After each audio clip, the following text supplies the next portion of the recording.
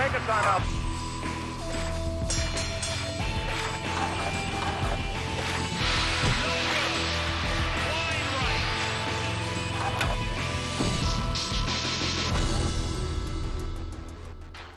Hi, everybody. I'm Brian Kenny, and welcome to ESPN Classic's Top 5 Reasons You Can't Blame, a series that takes a fresh look at sports personalities who are remembered largely for their mistakes, controversial moments, or questionable decisions. On this program, we defend the boss from the Bronx. On January 3rd, 1973, a group of investors, led by Ohio shipbuilder George Steinbrenner, bought an underachieving Yankees franchise from CBS for just $10 million. In the decades that followed, the Yankees reclaimed their once dominant position, while Major League Baseball was in the throes of a major economic upheaval.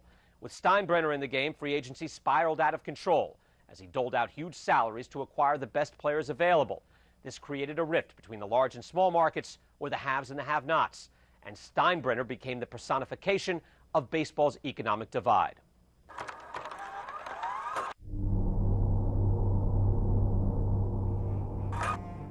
Yankee Stadium is no longer the home of the most powerful team in baseball. The Yankees had been losers. They had not been pennant winners since 1964, and that had been the longest stretch that they had gone without being in the World Series since before they got Babe Ruth.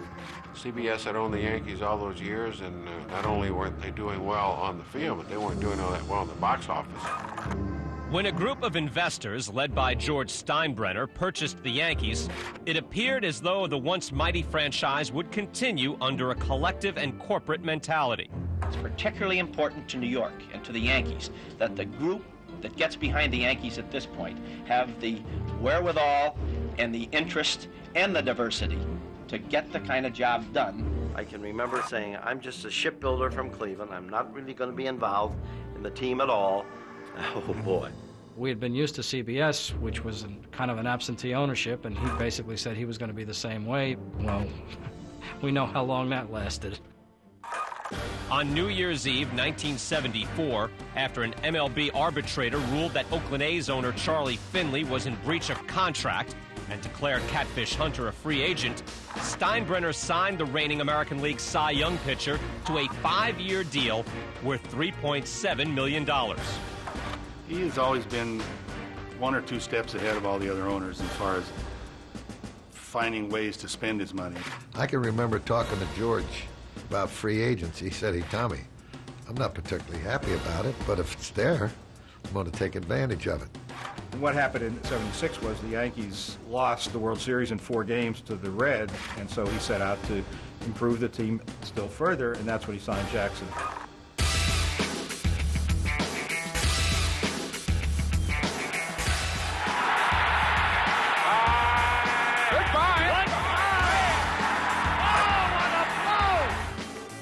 He made the team better. He brought people into the seats. They made money. It showed such great foresight on Steinbrenner's part. You got Hunter. You got Reggie Jackson. Rich Gossage. He went out and got the best guy, the piece he needed to win, and then they went out and won with it. Popped up. Munson. This could be it.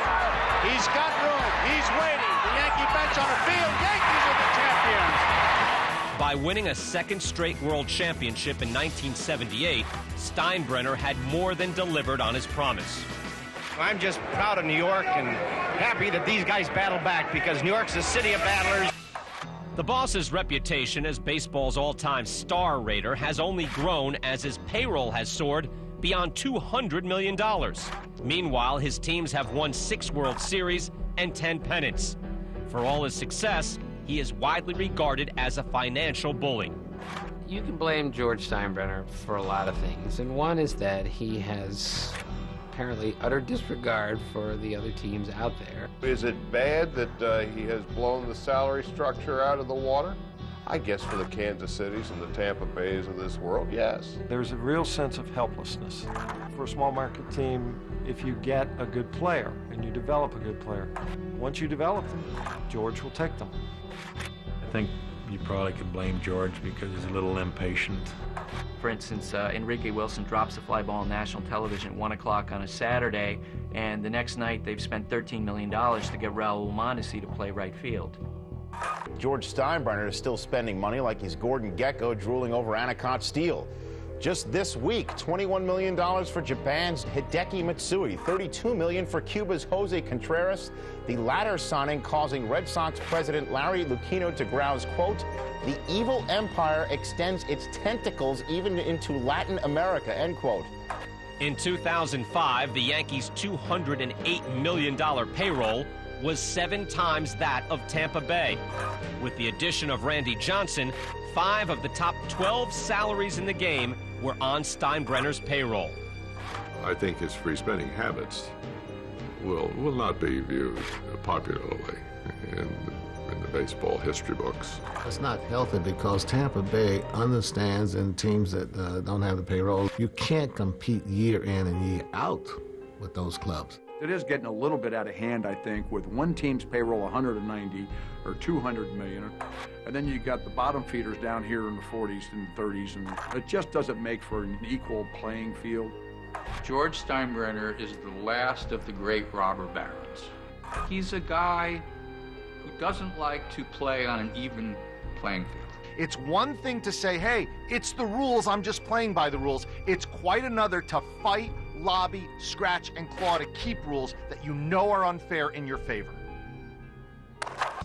Contrary to baseball, in which local television revenues aren't equally distributed, giving the large market teams an advantage, the NFL took steps by taking control of all TV rights and sharing them evenly throughout the league. Wellington Mara, the recently deceased owner of the New York Football Giants, could have said in the 1960s, when television first became a big factor, hey, we're New York. We'll keep all the money. It'll be an uneven playing field. If he had done that, the National Football League would not be what it is today. But that's exactly what George Steinbrenner has done. He basically is no holds barred. I'm going to flex my financial power, and I don't care what you think about it. He doesn't care about the pirates of the world. That's fine, but you know, maybe the time will come when there's only going to be 8 or 10 teams surviving and able to play. The competitors in a league are simultaneously competitors and partners. And if you don't have some sort of competitive balance, then you don't have a league that functions well. George Steinbrenner is good for New York, but he's terrible for baseball. He just feels that he's not doing anything wrong. Well, it's true the shipbuilding heir did spend like a drunken sailor, but he wasn't the only owner to do so. In this show, we'll count down the top 5 reasons you can't blame Steinbrenner for the economic divide in baseball. But first, here are some contributing factors that did not make our top 5. We call them the best of the rest. The MLB Players Association. In 2002, the union turned down the owner's proposal for a salary floor.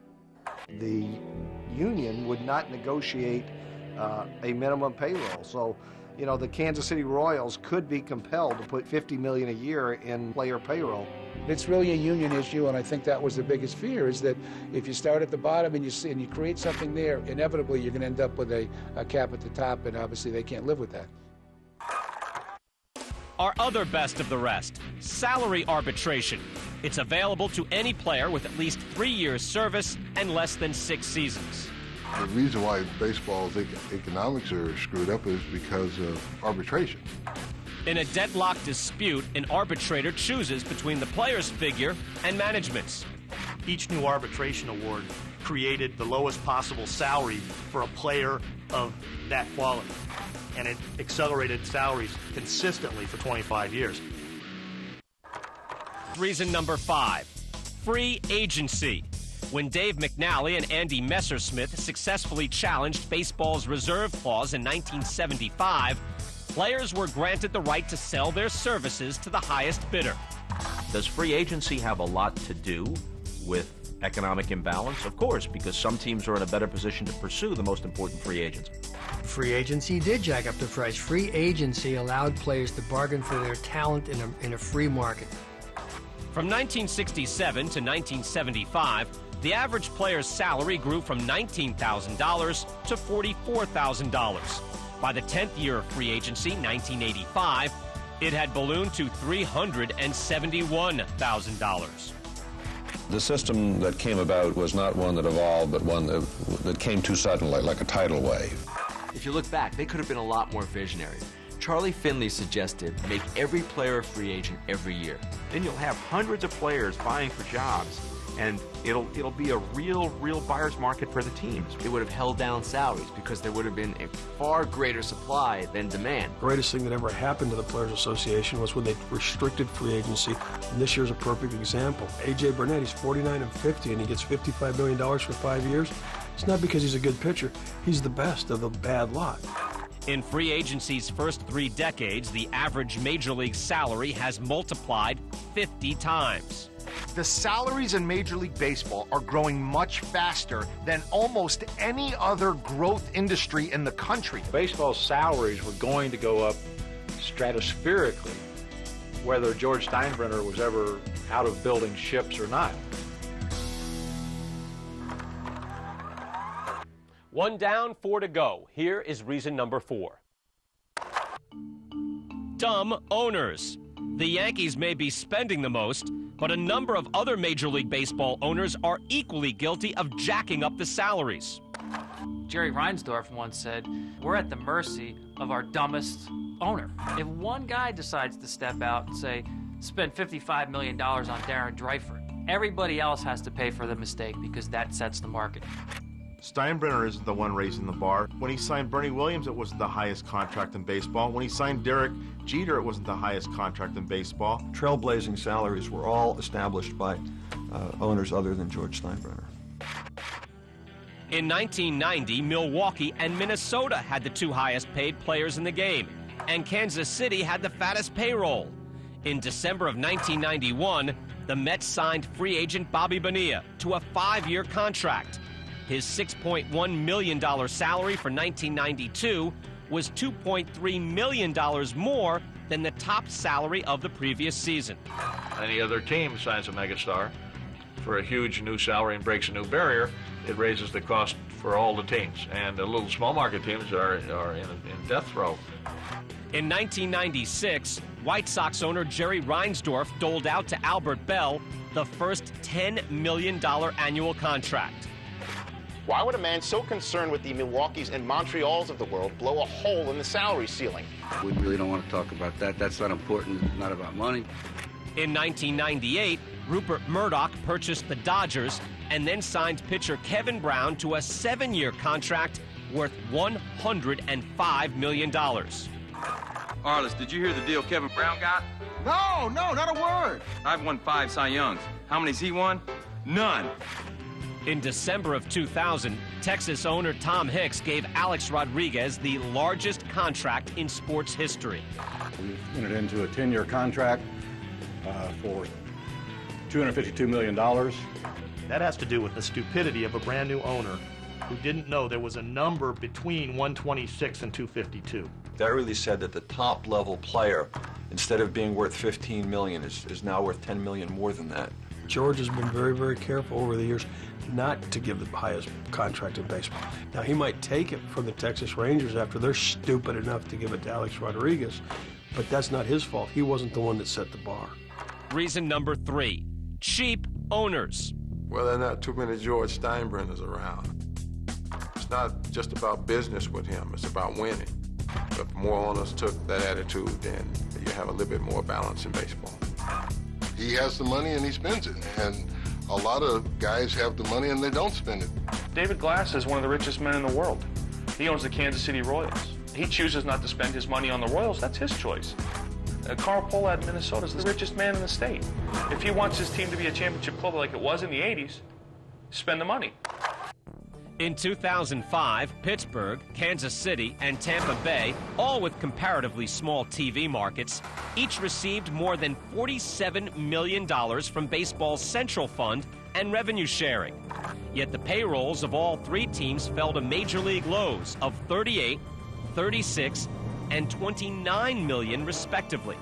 The revenue sharing transfers that they receive are supposed to be used to improve on-field performance of the team. He dropped the ball! He dropped the ball!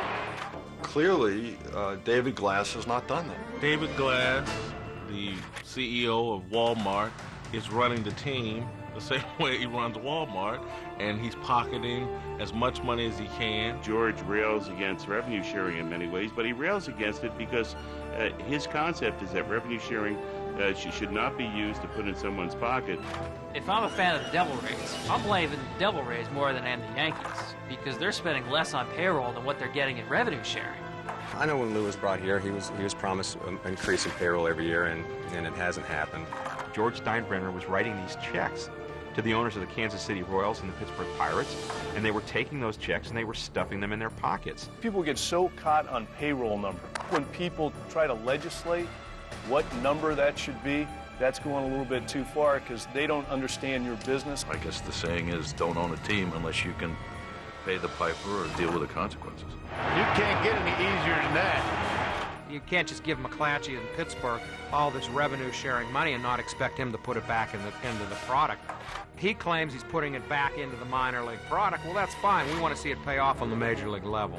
Fogg throws to third. The ball gets away. Of the Pirates, Royals, and Devil Rays, only Kansas City has had a single winning season since 1994.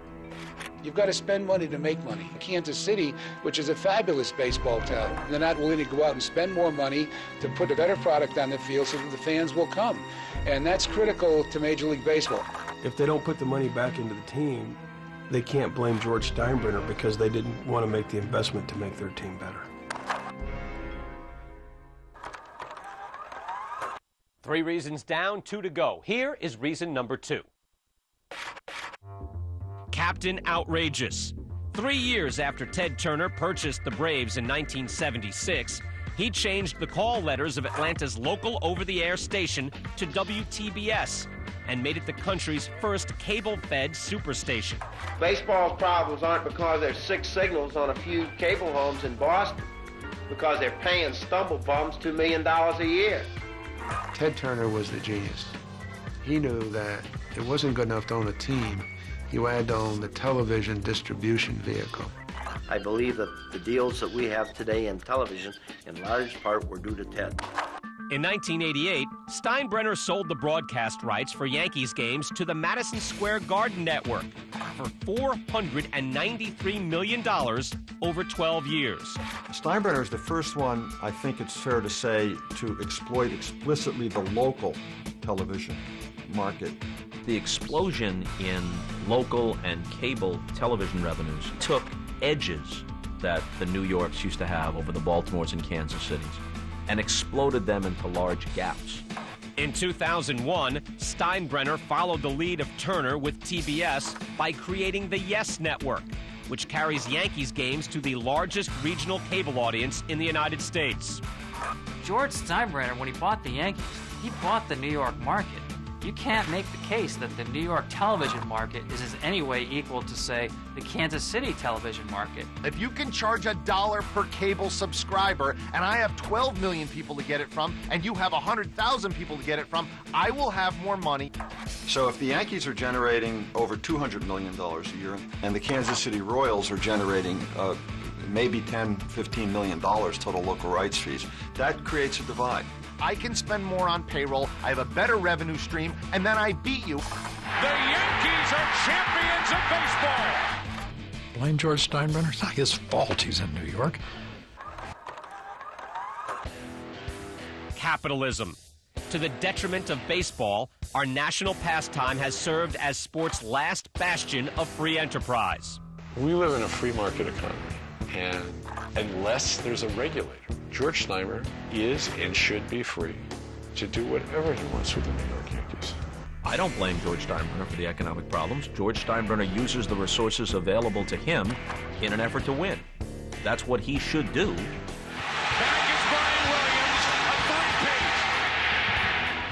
You can't blame George Steinbrenner for being a great businessman and taking advantage of what's already in place. The New York Yankees, world champions, team of the decade. Football would be the same way if it wasn't a salary cap involved. It's baseball's responsibility to legislate within reason so that teams in the middle and at the bottom of the economic scale have at least some chance to compete. For the overall health of the game, you need a little socialism.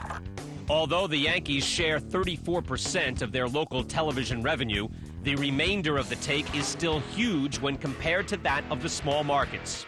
They've got to take the local revenue for television. They've got to spread it more fairly. If the people of this city put their money behind this team, I owe it to them to put it back into the team.